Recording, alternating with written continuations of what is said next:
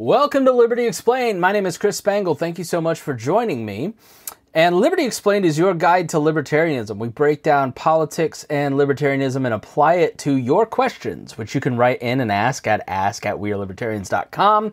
And please go to libertyexplained.com so you can find all kinds of different resources about a variety of issues, as well as lots of resources like great book recommendations. Today is a spicy question.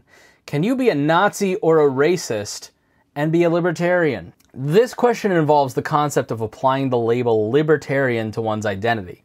The traditional definition of libertarianism denies using force as a tool for political or social change, so it is possible that one could hold racist beliefs while not wanting to use the government to implement their ends, however ugly that may be. The problem is that Nazis, nationalists, and racists don't ever stop right at the end of their driveway.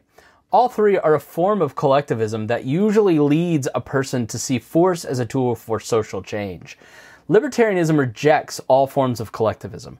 We embrace individualism and individual rights.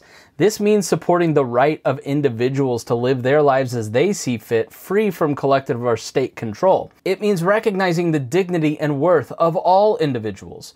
And libertarians want to protect any minority group from the schemes of the majority to use its power to hurt those out of power. Also, free markets demand peaceful cooperation between different groups or factions, so there really isn't a financial incentive to hold these beliefs in a free society. This lessens the likelihood of these ideologies existing. So, as a result of all of this, government force always ends up being necessary to enshrine and protect these twisted ideologies because most people reject them. Because deep down, most people want to strive to recognize the dignity of all individuals.